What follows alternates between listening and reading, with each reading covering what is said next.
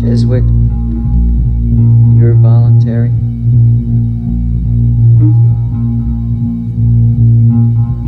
Scanlon?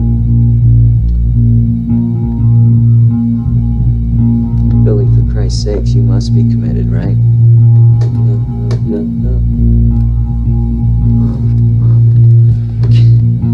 You're just a young kid. What are you doing here? You ought to be out in a convertible, bird dogging chicks and banging beaver. What are you doing here, for Christ's sake? What's funny about that?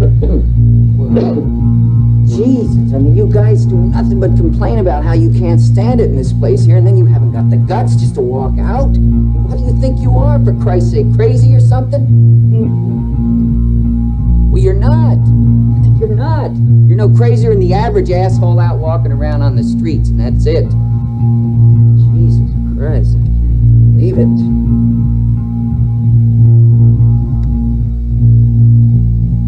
Well, I can only speculate as to the reasons why.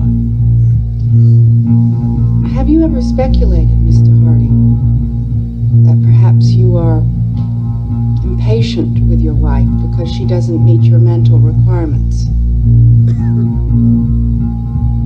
Perhaps, but you see, the only thing I can really speculate on, Nurse Ratched, is the very existence of my life, with or without my wife, in terms of the human relationships, the juxtaposition of one person to another, the form and the content. Artie, why don't you knock off the bullshit and get to the point?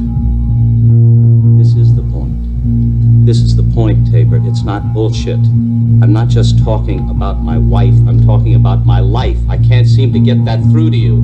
I'm not just talking about one person. I'm talking about everybody. I'm talking about form. I'm talking about content. I'm talking about interrelationships. I'm talking about God, the devil, hell, heaven. Do you understand? Finally!